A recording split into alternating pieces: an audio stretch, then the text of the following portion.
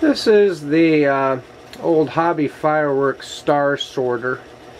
It has a roller going around and around in it, which can be speeded up or slowed down to adjust the speed at which the stars are sorted. It has a sloping V channel that the stars sit in.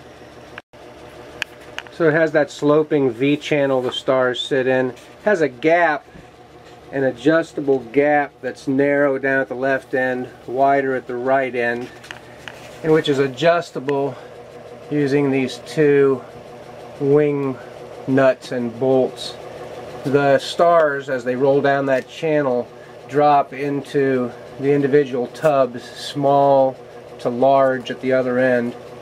So you adjust that V channel slot to suit the stars that you're sorting, and you just pour some stars in at this end, let them roll down to the right where they drop into the individual tubs,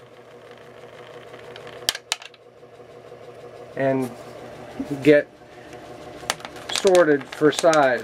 These are all pretty consistently sized stars already, so they're pretty much dropping into one of two channels down below. They're dropping into one of two tubs down below.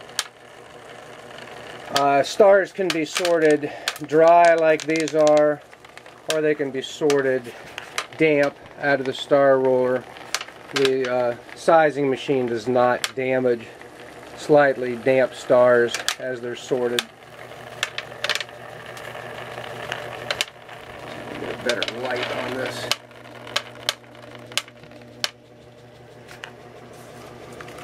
I've gravitated to sorting stars using the bucket screen, but I've sorted a whole lot of stars also using this machine over the years.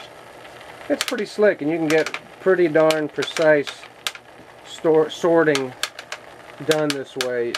If you adjust that plate correct, you can get a very fine gradation of stars as they roll down there, separated by, a 64th or less in diameter, depending on how that plate is adjusted.